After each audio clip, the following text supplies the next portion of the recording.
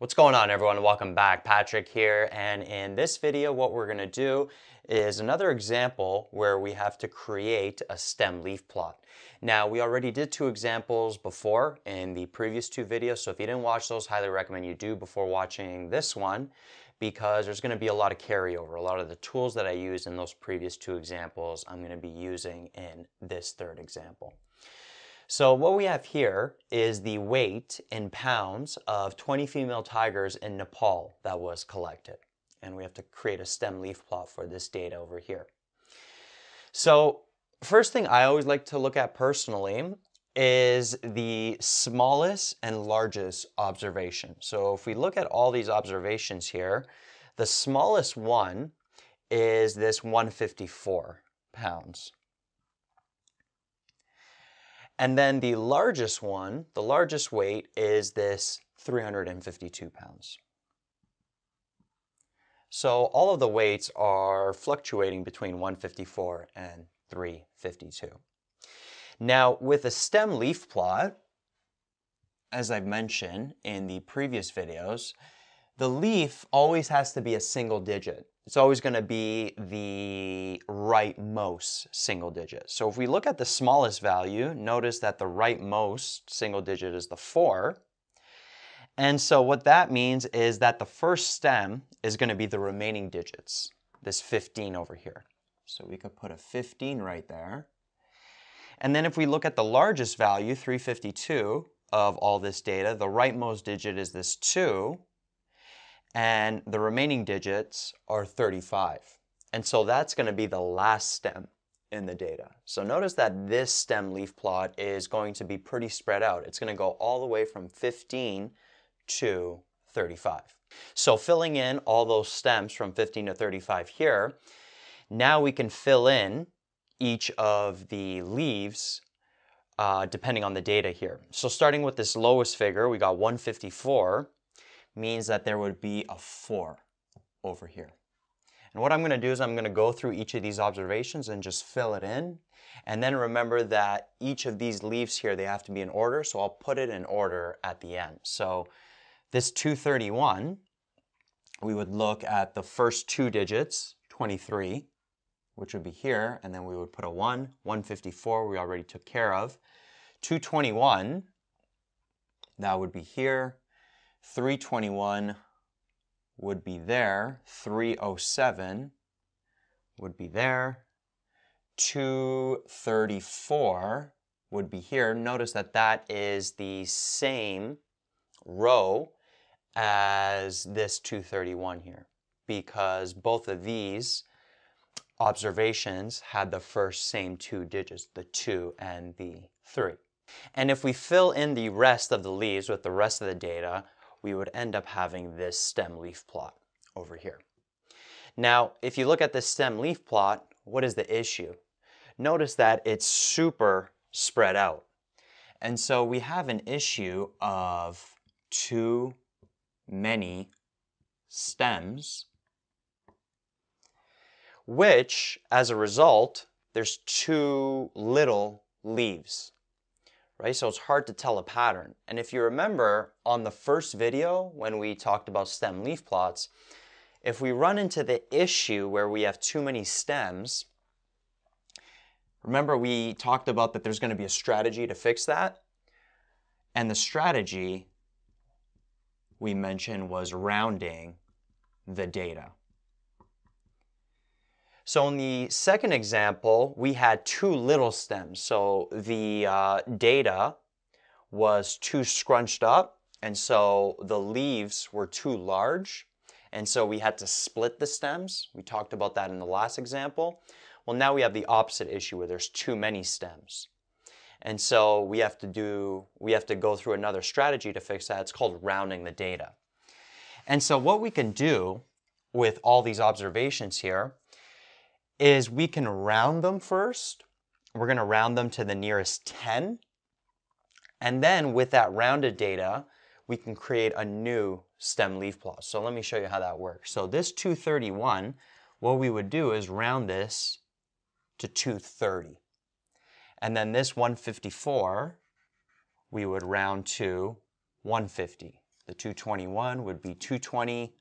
321 would be 320. The 307, remember if it's from 5 to 9 we would round up, so the 307 we would round up to 310. This 234 we would round down to 230. This would be 240. This would be 350. And then the 216, the 6, it's above 5, it's 5 to 9, so we would round that up to 220. So what we're doing is if the last digit is from 1 or from 0 to 4, we're rounding it down. And then if it's from 5 to 9, then we are rounding it up. And then if we round the rest of the data, we would get all of these results here. So notice now that all of these weights here, they end in a 0. And so if you think about it, really what we have to look at for all these weights is the first two numbers, because that third number now is always going to be 0. And so if we look at this new data, the lowest value is going to be the 150, and then the highest value is going to be the 350. And so if we kind of ignore the zeros, because we always know the third value, the third digit is going to be 0, we can kind of look at these as two-digit numbers now that are fluctuating between 15 and 35. And so now what we can do is we can create a stem leaf plot. So if we ignore the zeros, notice that the rightmost digit here is 5. Here the rightmost digit is 5. And so the remaining digit is fluctuating between 1 and 3. So what we can do is, let me actually bring this over here. We can do 1, 2, 3. And all we have to remember is that these leaves here that we're going to fill in, they are in tens, or they're getting multiplied by 10. So let me show you. If we take this observation of 150, the first digit is 1. We're ignoring the 0, remember? And then the rightmost digit is the 5. So we would put a 5 here. And so what this means is that we're taking that 15 and we're going to multiply it by 10. So that is the actual observation from the data. But we're just kind of making a short form for it. So we can make this stem leaf plot a little more narrow. Okay, so if we go through all of the data here, notice this 230, again, we're ignoring the 0, so we'll have 2 and 3. So the first digit is 2, next digit is 3. 150 we already put here. 220, that would be a 2 over here. I'm going to put these in order at the end. 320, this would be a 2. 310, that would be a 1. 230, that would be a 3 again. Notice that these are repeating. 240, that would be a 4. 350, that would be a 5 over here. That's that largest value. 220, there would be a 2. 160 would be a 6. 210 would be a 1. 210 again. 160 again. 190. 200, there would be a 0 here. 260 would be a 6, 180 would be an 8, 190 would be a 9, 280 would be an 8, and then 180 would be another 8 over here. Right? So what we did was we're kind of looking at these three-digit numbers now as two-digit numbers. It's just all you got to remember is if you take them out of the stem leaf plot, you got to make sure you multiply that figure by 10 to get the actual observation in the original data after we rounded the data. And then if we take all 3 of those rows and put the leaves in order, we would end up with this stem leaf plot over here. So notice how rounding the data allowed us to now kind of ignore the zeros at the end, look at the first 2 digits, and create a more narrow stem leaf plot. And so that's an example. If there's too many stems, what we can do is we could round the data first and then create another stem leaf plot with that new rounded data. and it should make, you should have less stems than to deal with. But notice now with this stem leaf plot that we have, there may be too little stems, right? There's only 3 stems here. Over here, there was obviously too many. The data was too spread out, but now there might be too little stems. Remember in the last example, we had 3 stems as well, and what we did was we split the stems in order to have more stems. And so what we can do now maybe is take this and split the stems.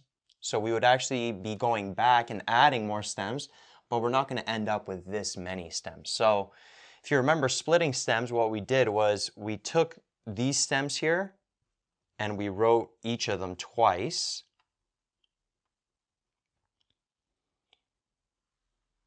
And so now what happens is in that, notice we have 2 stems with a 1. In the first stem of the 1, we would put any leaves from 0 to 4. And then over here, it would be any leaves 5 to 9. And notice that with a 1 here, there's actually no numbers 0 to 4. They're all from 5 to 9. And so we can actually erase this row here. We're not going to be using that. But 5 to 9, it's basically all of these leaves. So we can do 5, 6, 6, 8, 8, 9, 9. This first 2 here would be all the numbers from 0 to 4. So it would be all of these over here. So it would be 0, 1, 1, 2, 2, 3, 3, 4. And then the second 2 here would be all the numbers from 5 to 9. So it would be the 6 and the 8.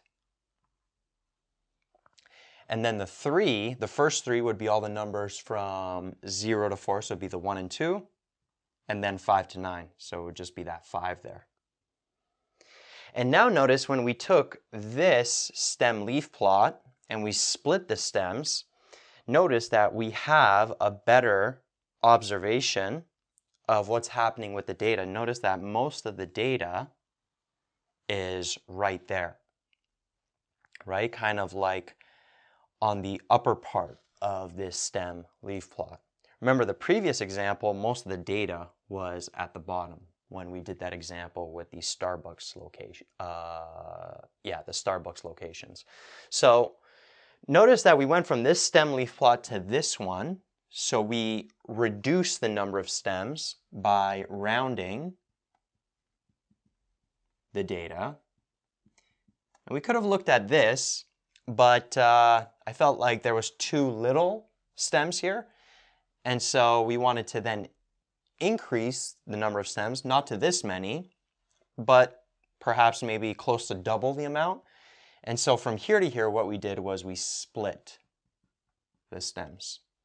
And so sometimes you'll have to implement both strategies in the same question. Now, if you remember in the previous videos, I also talked about how we can take a stem leaf plot and we could rotate it 90 degrees. And it will give us an idea of how the histogram is going to look. So if I take this final stem leaf plot and if I rotate it, I'm going to erase this original stem leaf plot because it's not too useful. So if I take this stem leaf plot, rotate it, then all these numbers are going to go on the axis. So we'll have 1, 2, 2, 3, 3. And then these leaves here, instead of being horizontal, they're now going to be vertical. They're going to be stacked on top of each other. So if we write out those leaves, we would end up getting this over here. And so this is going to be the shape of the histogram. So if we draw the bars here, it's going to look something like that. And now notice this has a particular shape, this data here. Remember the last example, it was the opposite. Most of the data was over here on the right side. And we said that it was skewed to the left because that tail was going to the left or negatively skewed. Versus this data here, because that tail is extending out, it is skewed to the right. And we haven't talked about skewness yet. So don't get too nervous if I'm writing this and you're not sure what it is. I'm going to have a whole video dedicated to it where I tell you how it relates to stem leaf plots, histograms, and all that. But this is skewed to the right, meaning that most of the data is here on the left. Another word, if something is skewed to the right, is it's positively skewed. Okay, and notice that if we took this stem leaf plot here and we made a histogram, we wouldn't be able to necessarily tell that most of the data is on the left here, because notice it would be kind of like symmetrical almost. Right? We would have this big part in the middle. This part is obviously larger than this one, but this part in the middle sort of takes over both of these. And so it would look more symmetrical. But after we split the stems, now we can see that most of the data is being pushed up on this stem leaf plot or to the left on this histogram. This is not a histogram, but that's going to be the shape of the histogram if you were to actually make one. And so now, because it has this kind of shape, what you can do is you could look at this and start to ask, why does it have this shape relating to the scenario? So notice, again, what we're dealing with here is the weights of female tigers in Nepal. And so you could start asking yourself, why do these tigers have such low weights compared to some of these tigers over here? So again, remember, these numbers, when you take them out of the stem leaf plot, you're multiplying them by 10 to get this data here, this rounded data. So notice that it is very possible for a female tiger to weigh, if we take this 2 and 6, that would be 260 or 280 or 310 or 320 or 350 even. That was the maximum weight from the 20 tigers that we sampled. So why is most of the weight down here? Notice some of these tigers are really light. So we got this like 150, 160, 180, 190, 200, 200, 210, 220, right? Why don't they have these higher weights here? Because they could definitely weigh that much. And so you could start asking yourself, like, these tigers here, where we sampled them in their locations, number one, are they all the same age? And if they are the same age, then maybe these tigers here in that location are having trouble finding food, for example. Or maybe there is more infrastructure by humans being built in that area. And so there's more human interference. And so those tigers are having more trouble finding food.